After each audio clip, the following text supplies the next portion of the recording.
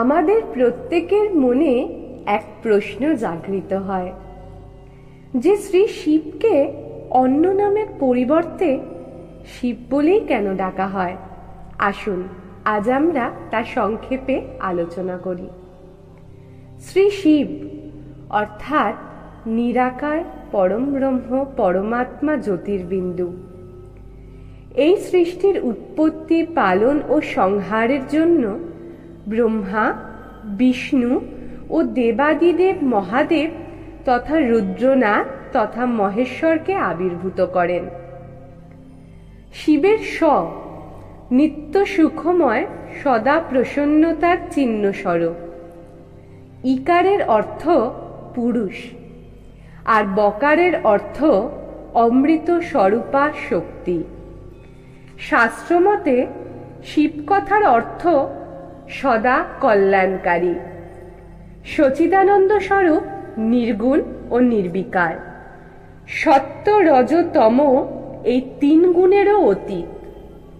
নির্গুণ ও নির্বিকার অবস্থায় তার নাম শিব। তিনি পরমাত্মা, মহেশ্বর, পরম ব্রহ্ম, অবিনাশী, অনন্ত এবং মহাদেব ইত্যাদি নামে খ্যাত। তার সেবার ফলস্বরূপ ব্রহ্মা জগৎ সৃষ্টি এবং বিষ্ণু জগৎ পালন ও রুদ্রদেব এই সংসারে সংহার করে থাকেন।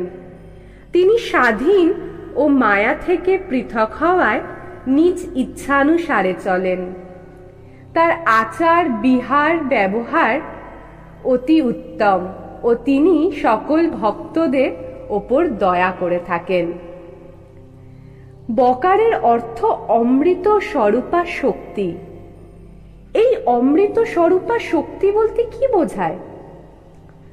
ব্রহ্মা, বিষ্ণু ও মহেশের সৃষ্টির আগে স্বেচ্ছানুসারে বিহারকারী জ্যোতির্ময় বিন্দু সদাশিব নিজের বিগ্রহ থেকে নিজেই এক স্বরূপভূতা শক্তির সৃষ্টি করেন, যা তার নিজের শ্রী অঙ্গ হতে কখনো পৃথক হয় না। সেই পরাশক্তিকে প্রকৃতি বলা হয়। প্রকৃতি অর্থাৎ সর্বেশ্বরী, ত্রিদেব জননী, গুণবতী, মায়াবতী, বুদ্ধিতত্ত্বের জননী অম্বিকা। সেই প্রকৃতি শুভলক্ষণা মুখশোভা বিচিত্র। তিনি এককই, তার মুখমণ্ডলে সর্বদা এক সহস্র চন্দ্রের কান্তি ধারণ করে থাকেন। নানা প্রকার অলঙ্কার শ্রীঅঙ্গের শোভা বৃদ্ধি করে। সেই দেবী নানা গতি সম্পন্ন এবং বহু প্রকার অস্ত্র শস্ত্র ধারণ করেন এবং দুটি চক্ষু পদ্মের মতো মনোরম। অচিন্ত তেজে তিনি পরিপূর্ণ। তিনি সকলের জনী এবং সর্বদা উদ্যমশীল থাকেন। একাকিনী হলেও মায়া সংযোগ বশত তিনি বহু হয়ে যান। এই পুরুষ অর্থাৎ সদাশিব আর এই প্রকৃতি অর্থাৎ অমৃত স্বরূপা শক্তি মা অম্বিকার দ্বারাই এই সমস্ত ব্রহ্মাণ্ডের সৃষ্টি। শ্রী শিব থেকেই সব শুরু ও শ্রী শিবেই সমস্ত কিছু শেষ।